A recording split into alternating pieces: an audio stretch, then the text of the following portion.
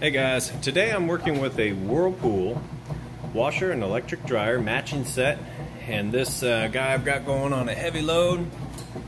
Got it fully loaded down with really heavy load of clothes. I always not overload it, but load it to max capacity to go ahead and do my tests, and then I film one for you guys to see. That way you know when you get it home, plug it in, everything's gonna work great.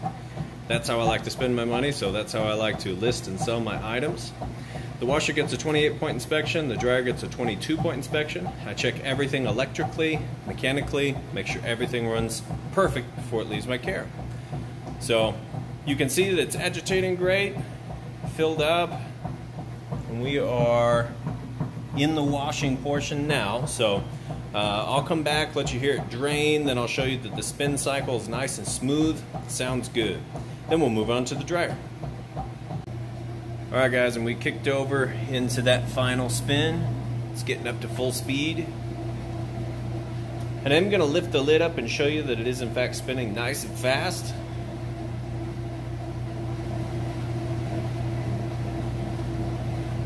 You can see in here right now that it's nice and smooth.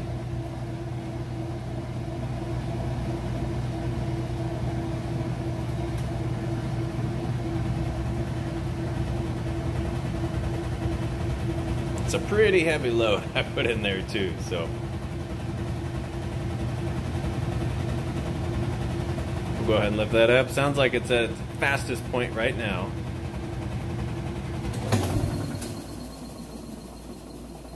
There you can see spinning nice and fast, shuts it down, which tells you that lid switch is working.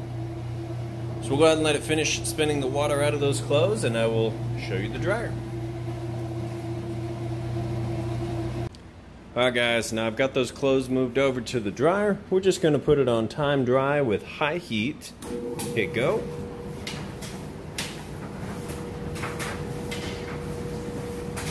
As you can see in here, it's nice smooth operation. Sounds great, it's not jumping all over the place and there's no weird noises. All things you check, you know, if you were standing here yourself trying it out.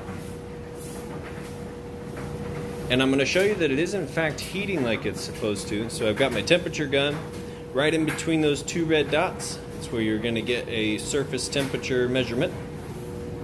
See a little difference there between the top of the dryer and the floor. So we'll go ahead and open this up. See, there's plenty of clothes. We'll shoot it right inside the heating element tube. Plenty of heat coming out of that guy there. We'll take a picture for the ad. So essentially, coming out of that tube, really hot air, as you see there, very hot.